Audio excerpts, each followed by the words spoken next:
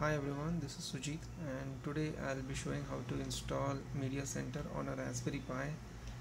Now using Raspberry Pi as a media center has a lot of advantages. One is that the updates are released very frequently. The file formats which are supported by the media centers, it covers a lot of file formats, and you can play anything right from 3D to any other file format. Everything is supported by most of the newer media centers available for Raspberry Pi. And Raspberry Pi itself consumes very low power, so that is another advantage. You can connect a hard drive to the Raspberry Pi and watch all your movies, TV shows, etc. Now any media center is incomplete without a remote, so I'll be showing that as well, how to configure an IR remote to be used with a Raspberry Pi. Now I have with me a universal remote control that I'll be using. Now if you have the Raspberry Pi, you will need an IR receiver. As you can see, I have already attached IR receiver on my Raspberry Pi. Now the one thing you need to keep in mind is that the Raspberry Pi outputs 3.3 volts on its GPIO pins, so you need a IR receiver such as the TSOP 38238 because it works on 3.3 volts. It has a range of 3 to 5 volts, so it will work fine on 3.3 volts. So that is one factor you need to keep in mind. Once you have that ready and attached to the Raspberry Pi, we can go ahead and see how to configure it. And as you can see, I'm currently installing OSMC. Once the installation is complete, we'll proceed. So once the installation is complete, we'll be seeing this screen. So before we can configure our remote, we need to go into my OSMC settings and enable LIRC. So we will go to my OSMC and go to PI config.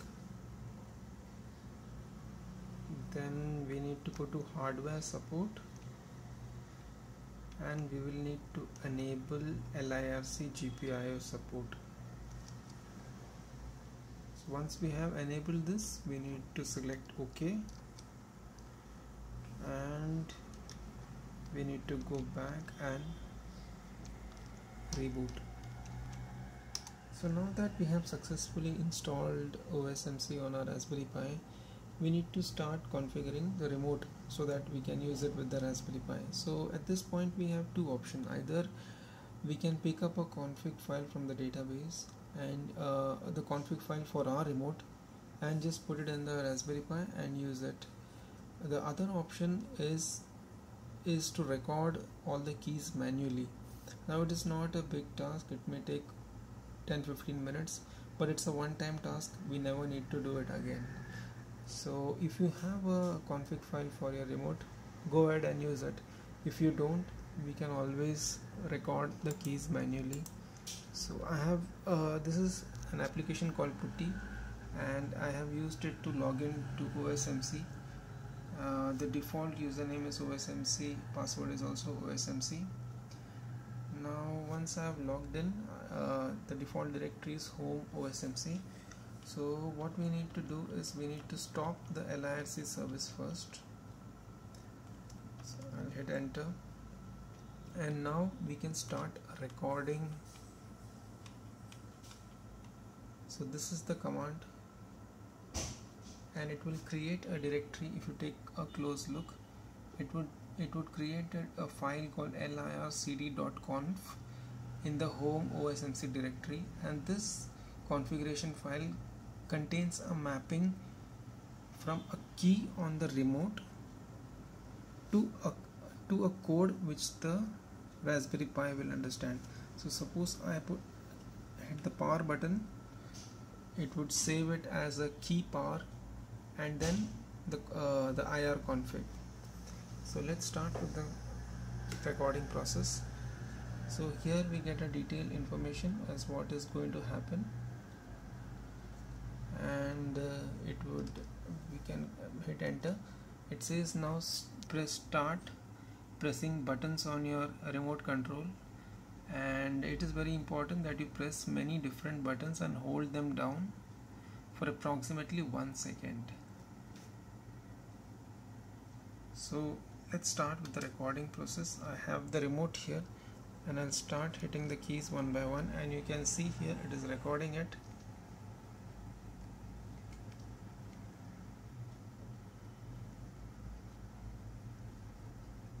I press each key for say about 2 to 3 seconds. I'm just clicking on all the keys one by one, and I can see on the screen that it is recording it.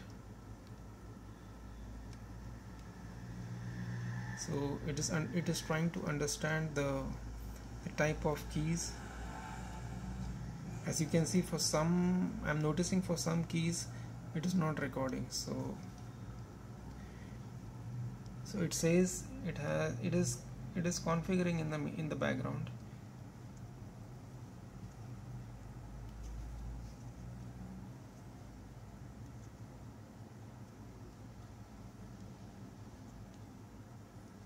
We need 2 lines of dots, so once that is done, it should be okay.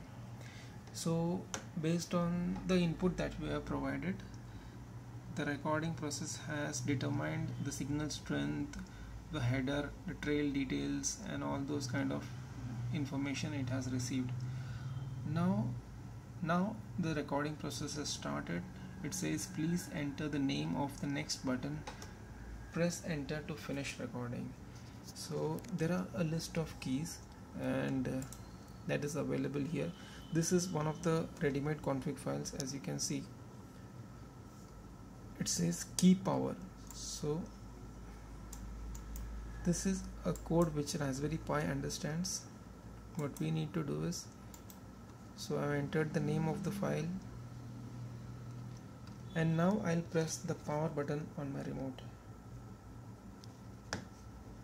So I press the power button, and it has mapped the key and saved it in the config file.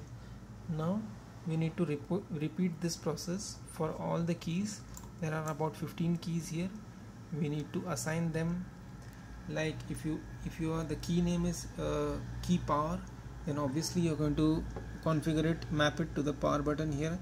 Similarly, there is stop, play, previous, next, these kind of things. We can configure it to our liking. The volume up and down, the return key, the OK enter button, the mute button, up down arrow keys, everything we can configure here. So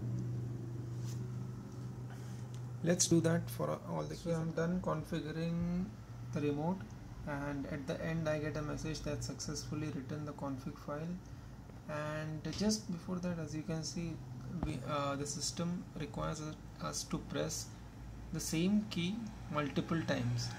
So that is the last configuration process. So once you do that, the file will be successfully written, and at this point we will reboot and go into the OSMC UI. So we are back into the OSMC UI, and in the previous step we have successfully created the lircd config file, that is the config file for the remote.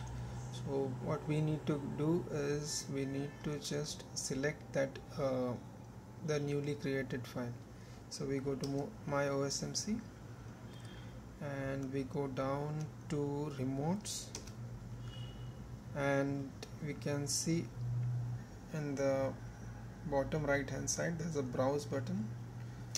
Click on the browse button and go to home folder, and here we can see the file which was created in the previous step, lircd.conf. Select that. So it is saying confirm changes, so I'll select confirm.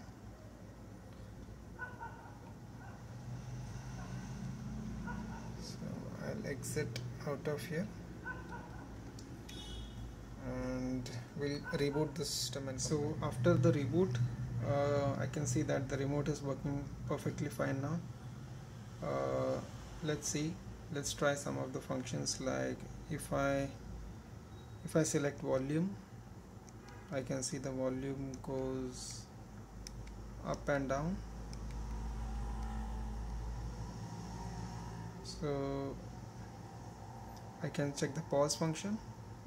It pauses just fine. Play, it plays back. And if I do a mute, volume gets muted. So press mute again, and now I'll just stop it, and I'll press the menu button. It goes directly to the menu. Back, I can, all the arrow keys are working just fine. So as you can see, now it is very easy to use a Raspberry Pi. No need of any mouse or keyboard. We can do it with any remote. Thanks for watching.